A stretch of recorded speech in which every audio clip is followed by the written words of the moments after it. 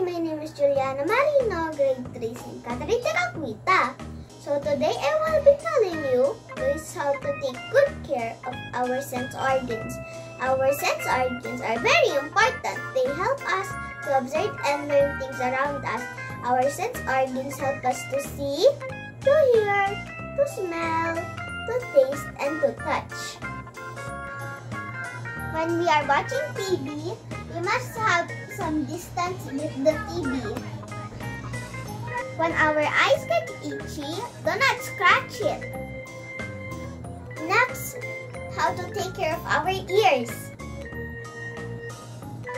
We should avoid loud sounds because our ear might get damaged.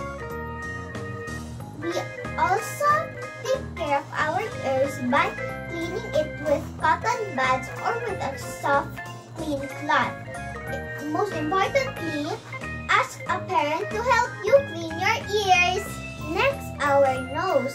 We can take care of our nose by swabbing it and cleaning it gently using a cotton bud, not our fingers.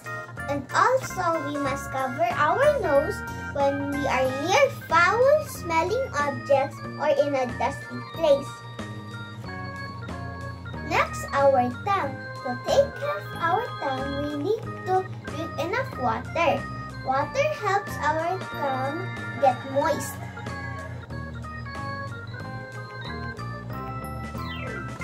And most importantly, we need to clean our tongue with our toothbrush.